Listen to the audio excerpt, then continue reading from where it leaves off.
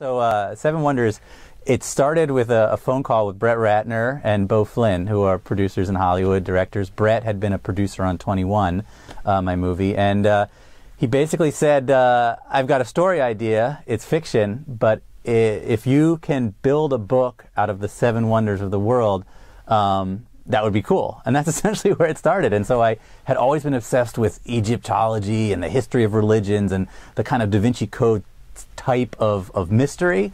And so I developed this storyline about the Seven Wonders. And as I dug into each of the Seven Wonders, I found some really strange things. And that's where it came from. Obviously, traveling the world is a fun part of a book like this. But I've been fascinated by historical basis of these bizarre architectural wonders for a long time. So all of my life I've been obsessed with pyramids, and I've been obsessed with things like Stonehenge, and I've been obsessed with the Colosseum. And so it fed right into something that I'd always had a passion for. And then as I dug into it, I found out some really weird stuff.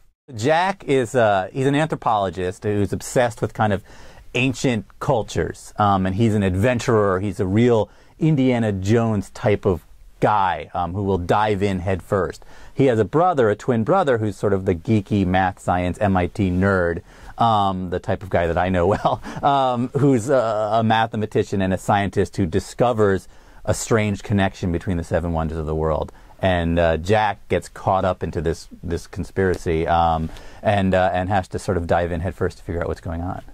So this is going to be the first in a trilogy. It's a big thriller around this character Jack, who's an adventurer, I guess, a modern day adventurer, anthropologist obsessed with cultures, and it's going to be spanning multiple books. This was an incredible writing experience for me. I loved every minute of it, being able to dive into a thriller like this, getting into sort of, learning about things that I knew nothing about.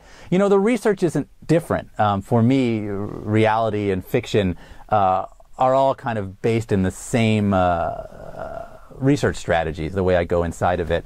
So in that respect, it was similar, but being able to sit and envision the whole storyline on my own was amazing. I felt untethered. Although a lot of people have felt that I've been untethered all along, I feel now much more free to write something I wanted to write, and I loved it. I absolutely loved it.